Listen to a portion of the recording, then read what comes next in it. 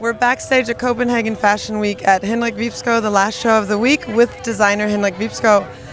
What was the inspiration for this season? This season is based on a word called panopticon, so we focused on different silhouettes, structures, colors, everything out from this word.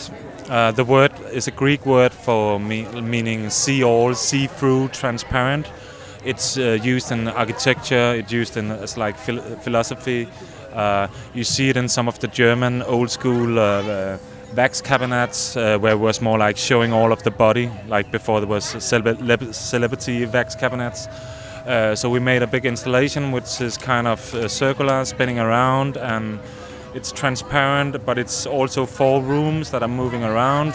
And it's kind of the audience are seeing all because they're sitting in a circle and seeing everything. So no one's inside looking out at them? No, not yet. What makes this show so special compared to some of the other fashion shows? It's outside. I don't know, maybe it's the first one outside this year in Copenhagen Fashion Week. I don't know, actually. Do you have any special pieces that you really like, that you fall in love with?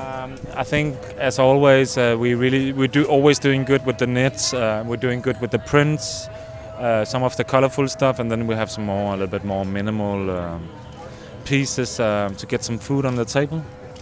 How many showings or how many models have you got? I think we are up around we are showing around 50 outfits.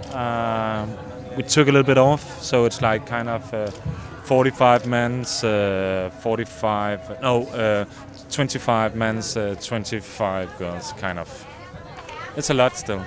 Well, it looks hectic, and I wish you good luck with it all. Thank you very much.